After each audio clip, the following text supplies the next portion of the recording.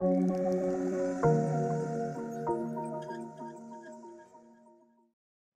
to our What's New in 2021 series. I'm Mark and I will take you through the updates for model-based definition. SOLIDWORKS MBD provides an integrated alternative to creating 2D drawings, which helps you define, organise and publish 3D product manufacturing information or PMI into industry standard formats. 3D views provide an easy way to organise information for individual manufacturing operations, capturing model orientation and display of relevant PMI data, removing ambiguity and making it easy to understand. Datum targets are useful for defining points or areas of contact to establish a datum to simulate a mating part or fixture. Now in SOLIDWORKS MBD 2021, datum targets are available in the MBD environment. Locating dimensions can accurately define the location of the datum target and are fully editable just like any other dimension.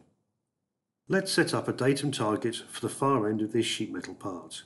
The first selection establishes the datum reference network, in this case datum A, then place the target and its balloon. The datum target can be defined as a point, circle or rectangle. For this one we'll make it a 1/4 inch circular target.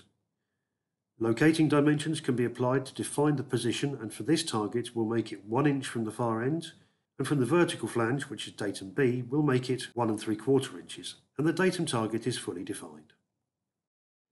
Flat patterns including bend tables and bend notes have been available in the 3D view in the past, but now in SOLIDWORKS MBD 2021 this bend table information can be published to a 3D PDF in a clear, concise tabular format, similar to the way bills of materials are handled. For this part, let's attach a neutral 3D format, step file, and also include the flat pattern information as a DXF file for laser cutting. All the custom properties are extracted from the part and pushed to the 3D PDF, and bend table columns can be selected for publishing. 3D PDFs are a great way to accurately communicate your design with downstream manufacturing operations who are not lucky enough to have SOLIDWORKS. All that is needed is Adobe Acrobat Reader. All the 3D views are presented in a format that is easy to read and navigate.